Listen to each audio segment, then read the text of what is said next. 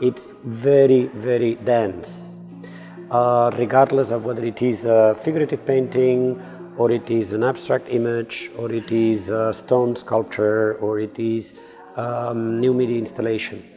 That when I explain any artwork from a Korean artist, I always find myself going very, very deep into a certain history or a certain narrative or a certain moment.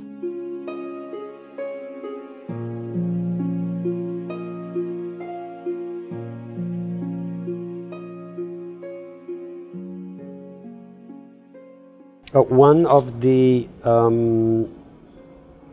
elements that, in my opinion, define Korean art from the early 20th century until today is the fact that at any moment, and in the great majority of all Korean artists, they express a very condensed set of paradoxes and tensions that make opposed notions or ideas be together, like the presence of tradition into a very modern language or expression, whether it is visual or conceptual, and that connects the remote past with the imagination of the future in a very powerful way.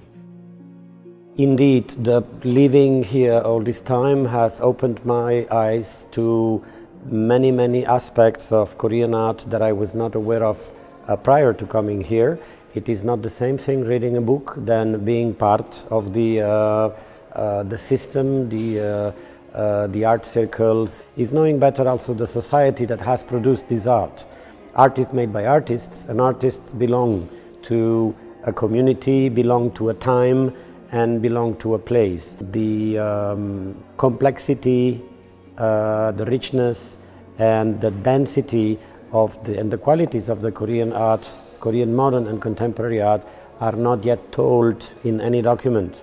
You have to live in it in order to experience it. The density of events that happened through the 20th century express the way in which the art transforms and tells also that incredible story. So when you put all of that in perspective, you have an extraordinarily important message to give about history, but also about the present, and especially something that allows you to imagine the future. I think art is about imagining the future. Well, definitely yes. In the 2.5 years that I've been here, I've been seeing an increase in the presence of international artists and professionals, not only curators but also gallerists and collectors. So that means that we are doing it right.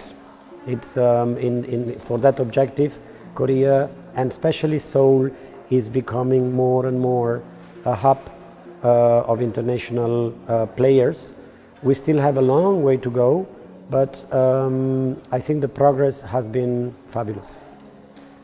I believe that every generation in time, every generation has to rewrite history, because we don't live the relationship with the past in the same way. My parents related to the past in a radically different way that I relate, and my young colleagues deal with the past in a radically different way, even if we all live at the same time. And that's what it's beautiful about places like museums, is that's where you make history constantly adapt to the present. Because you need history in the present to imagine the future. Without imagination, there is no life.